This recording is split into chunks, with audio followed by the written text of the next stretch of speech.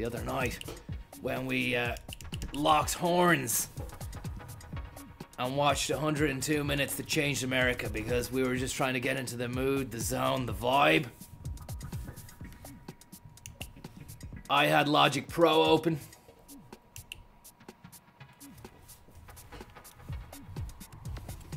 Duncan had the movie up on a projector.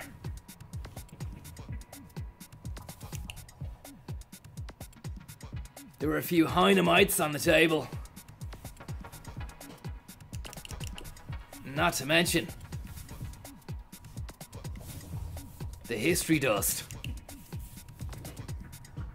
which I did not partake in because it's not me.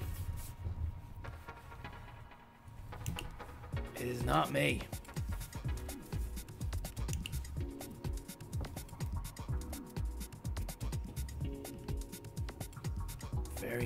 Very nice turns.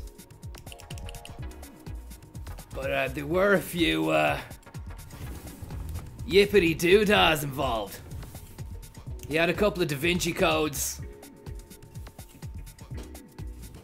and 2 1916 Ryzens.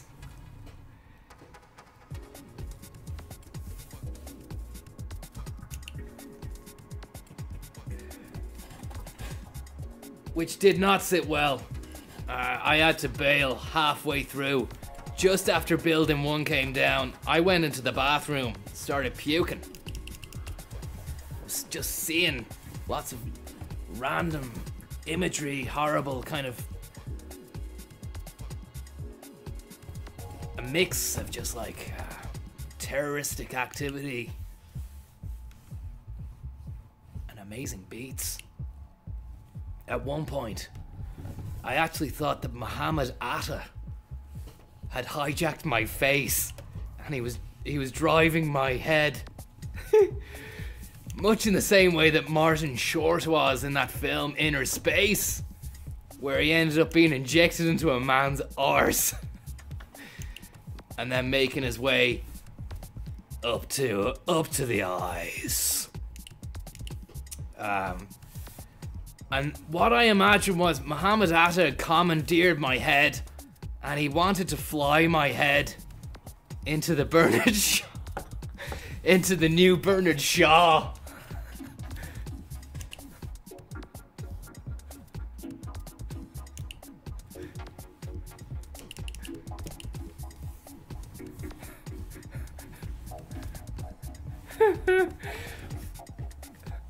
Fortunately enough,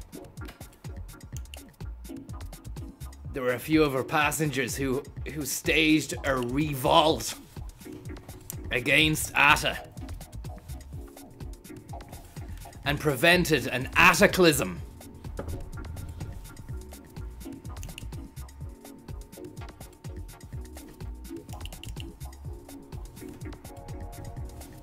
We ended up narrowly missing the Shaw and just going into the canal.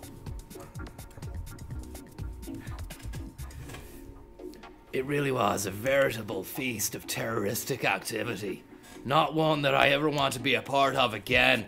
I ran out of the bathroom and Duncan said, "You alright, man? You locked yourself in there." I said, "Look, man, I need to get home." I've just fucking crashed. I've just crashed in Phibsborough. He said, "You're not, you're at my gaff. We're in Dalkey." "You're okay, Conor, you're okay." I said, "I'm not, Duncan, I'm not, man. My fucking wheel is gone, man."